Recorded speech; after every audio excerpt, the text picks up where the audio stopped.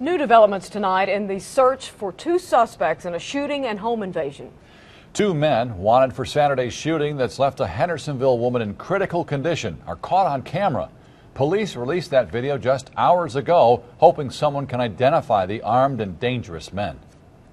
Very little steps to conceal their identity. Police say the two men captured on this surveillance video are the suspects in Saturday's shooting during a home invasion in Hendersonville. This kind of is a little bit more verifiable. Lieutenant Chris Leroy just returned from the FBI crime lab in Raleigh, where detectives were able to retrieve images from the home security system. It's in video format that's a little bit more concrete than what an eyewitness may give us, from especially an eyewitness that's going through this kind of incident. The shooting victim, Tasha Clayton, leaves the back of the home with one of the suspects. Police say that's when the taller of the two men shot her once in the head off camera in the backyard. Because of the way the animals are acting here, he's walking back up to the house. He's then seen going back into the home. Police say there was a scuffle inside, which agitated the dogs. Homeowner Michael Peak was hit in the head and held at gunpoint. The second suspect in the blue shirt then goes to the backyard, grabs a shovel, and starts digging beneath one of the dog houses.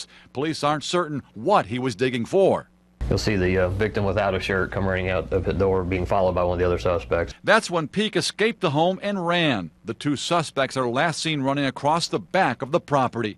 Police are hoping someone can identify these two armed men. I would think that if anybody knows who our suspects are, they would be able to pick them out off this video.